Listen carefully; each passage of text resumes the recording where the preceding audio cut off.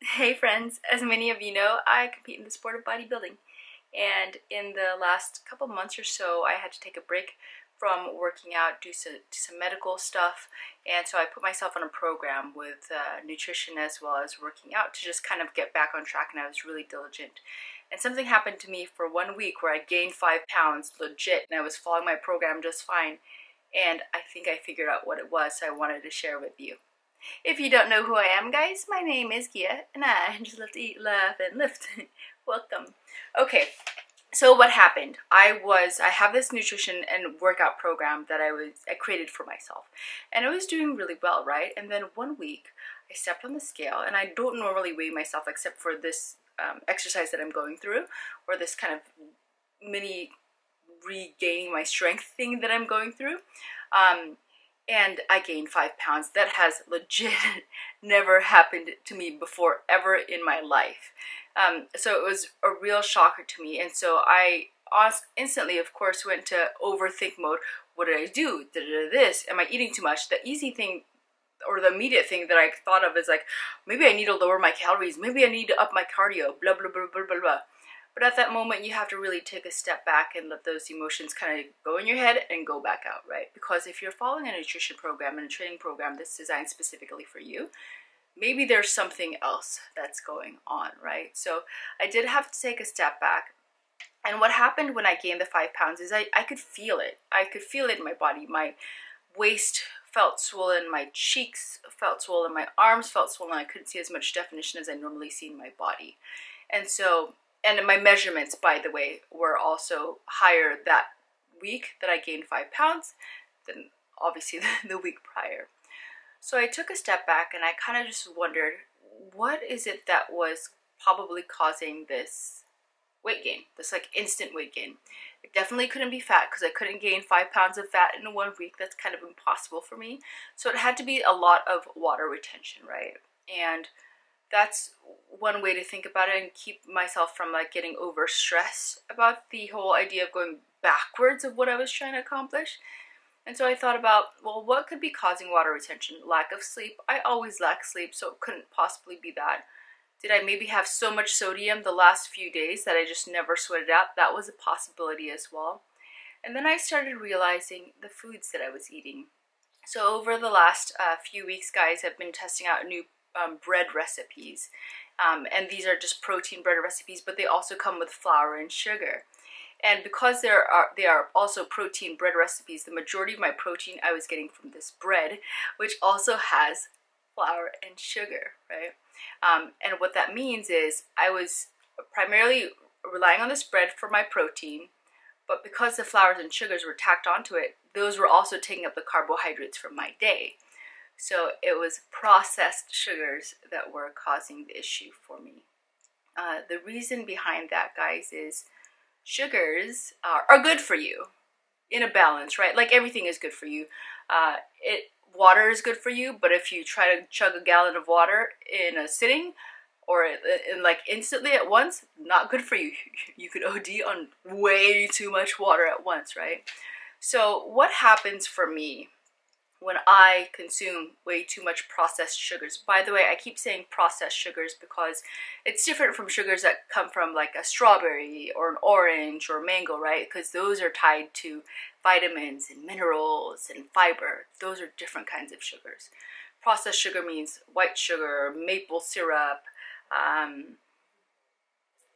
sugars that are in chocolate, those kind of things, right? So if you think about what sugar does, sugar feeds yeast. And yeast, there's a good healthy amount of yeast in your body, right? The amount of yeast that you have in your body also is complemented or works well the amount of bacteria that you have in your body.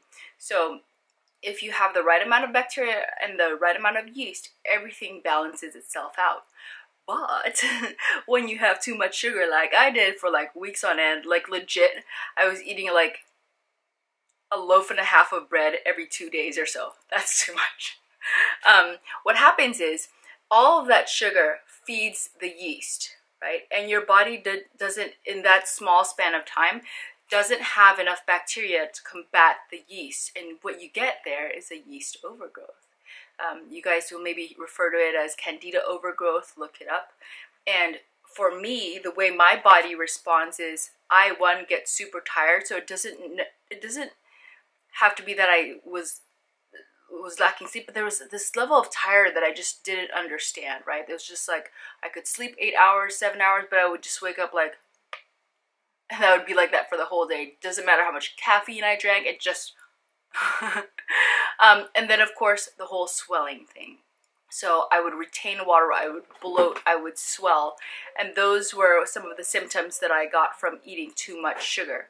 Now, on top of eating the sugar and having the yeast imbalance in my body, the other thing that can happen, guys, is if you're not utilizing all the sugars and all the energy that you're consuming in the form of sugars and proteins and fat, whatever, you can actually store that in your body. Sugars, carbohydrates, store as glycogen stores in your body, right? So you can see yourself, if you eat, for example, tons of pasta or tons of sugar the day before and you don't exercise it off or something, you could feel yourself swelling because it's storing in your body as glycogen stores. So there's a couple of things that could potentially happen, right? I was eating so much sugar that I had a yeast imbalance and I started swelling because my body was just like, this is just too much, I need to push things out. Darla just had her 4 teeth extracted today and she doesn't know what to do with life. So she's crying. She doesn't really cry, but poor Darla. Anywho, so that's what was happening to me. So what I did was I decided I'm gonna keep my nutrition and my workouts just as is, and for the next week I'm just gonna be very cognizant of how much sugar, processed sugars I eat. And what happened, guys? I lost 6 pounds.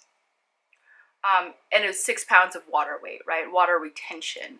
And so what I would say to you guys is, if you go through a week where you just feel like crapola and you don't know what you're doing, but you're doing everything right, but the scale's not going in the right direction, don't overthink it. Take a step back and think, what did I do this last week that was different from the prior weeks? Because it could have been something like what I did. And if you overthink it and you drastically change out your workout or drop your nutrition, that may not be a good solution for you too. So just think about that, guys. That's really kind of just it, guys. That's all I wanted to share with you. I am still going to do my formal check-in with you guys with my physique in the next week or two. Things like this obviously have been a setback for me because I had to use then another week to like undo that watershed. So we'll see what it goes.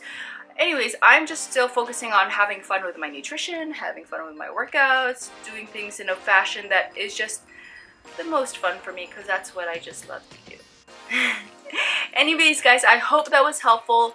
Never overthink something when you've been doing your program, you've been following your program really closely. Take a step back, assess the situation. There could be so many factors that are affecting it, including things like stress and lack of sleep, or maybe too much sodium consumption. If you guys have questions on these things, or maybe has this happened to you before, let me know. Put in the comments below. I'd like to see if there's kind of kindred folks out there that have experienced the things that I have as well. But I appreciate you guys for watching this video. Thank you so much for your support. And if you do find this kind of stuff helpful, put it in the comments below or hit that like button. Let me know that I should keep making content like this, guys. Alright, that's it. Bye guys, have a great day. See ya. Bum, bum.